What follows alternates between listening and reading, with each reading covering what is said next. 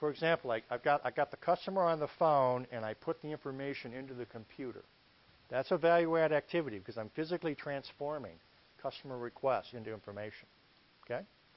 Or if it's a product, you know, cutting steel, and molding the product, cutting a product, or working a product, and actually physically transforming it qualifies as change. We're actually changing something.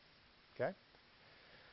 Moving it from here to there and not changing it isn't adding any value. Sitting in the inbox waiting for somebody to look at isn't adding any value. Right? So that's the first question. Does it physically change something about this step, this piece of our business process? The second is this. Will our customers pay for that? Could I get out an invoice and list this specific activity on an invoice and show that to my customer, and would they say, oh yeah, I'll sign up for paying that? That's the second test. Will somebody pay for it? Customer in particular. Okay? And then the third one is it done right the first time? Or is this step a form of rework? In other words, I'm actually double checking it to see if everything got done right the first time. Sorry, that does not qualify as a value-add activity. Because if I'm your customer, I don't want to have to pay for you to work on it again. I wanted you to do it right the first time. I'm going to teach you that value stream mapping is like many other tools in Lean Six Sigma. This is not an out-of-the-box, one-size-fits-all proposition.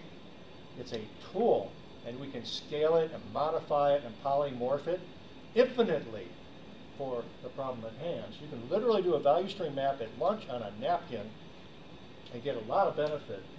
Or you can spend weeks, as I've done, value stream mapping everything about an automotive assembly plant and every single opportunity inside a big 3 automotive plant.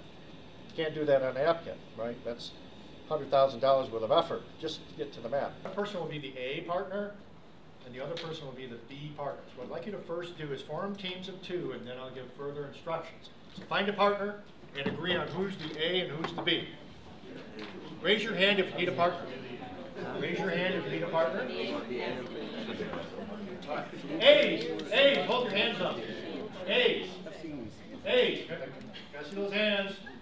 Everybody got the hands. Okay, so we're going to take turns, right? We're going to share with each other. When we're A's, keep your hands up. A's. Point at the B and say, you're going first. Share which one.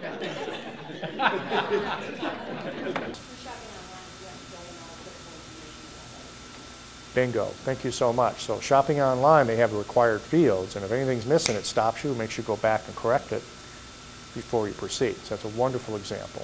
And we look at this data, and we look at the data and say, okay, pilot A didn't miss left, didn't miss right, wasn't too short, not too far up the runway. Everything looks good, right? Oh, it's good. So far, so good.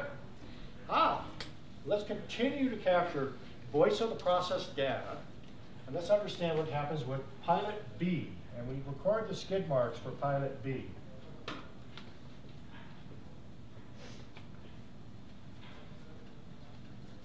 Test question. Who do you want flying your airplane? B. Who? B. Pilot B. Why? More accurate.